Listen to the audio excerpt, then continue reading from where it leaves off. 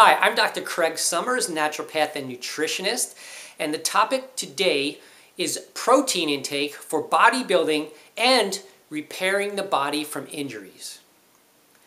Bodybuilding usually means putting micro tears in muscles. In other words, injuring them. Other injuries ranging from auto accidents to surgery increase the body's need for protein to repair the injured parts. Experts suggest that immediately upon injuring oneself, we should up the protein intake to aid the body in healing and to prevent catabolism of other parts of our body. The Food and Nutrition Board at the Institute of Medicine in the USA established that the average healthy person who is not an athlete or bodybuilder should consume 0.8 grams of protein per kilogram of body weight per day. Let's look at one well-done study. This study found that resistance training athletes consuming 0.8 grams of protein per kilogram of body weight per day were in a negative nitrogen balance. In other words, they were deficient in protein and their bodies went into catabolism mode. It was found that in order for them to be in equilibrium, they needed to consume 1.4 grams of protein per kilogram of body weight per day. The study concluded that 1.6 to 1.7 grams of protein per kilogram of body weight is optimal for bodybuilding. For those who are recovering from injuries, the body may need as much as 2.5 grams of protein per kilogram of body weight per day. Let's go over the math for calculating the protein requirement. Divide your weight in pounds by 2.2 to get your weight in kilograms. Example, a 150-pound person weighs approximately 68 kilos. Then multiply 68 by 1.4 to get your protein requirement.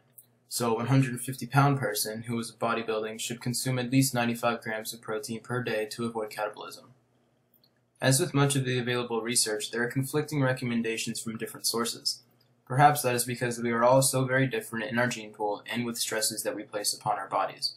Your digestion and absorption are other factors to consider, as is the quality of the protein that you consume. So if you want to be really sure that you are getting enough protein, you can have your doctor perform a simple blood test. It's called the Prealbumin Test, not to be confused with an albumin test.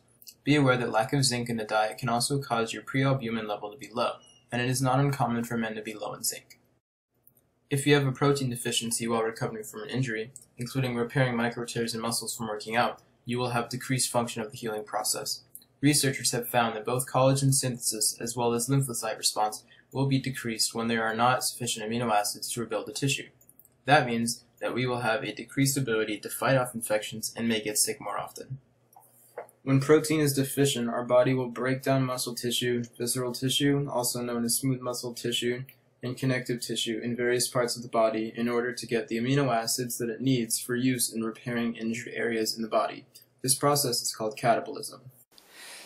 You know, a protein deficiency will cause the overall length of time to heal from physical injuries to increase, while at the same time weakening the immune system.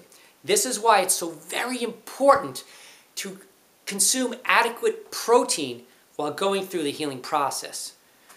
It's been proven that strength training, when done properly, will provide significant improvements to overall health and well-being.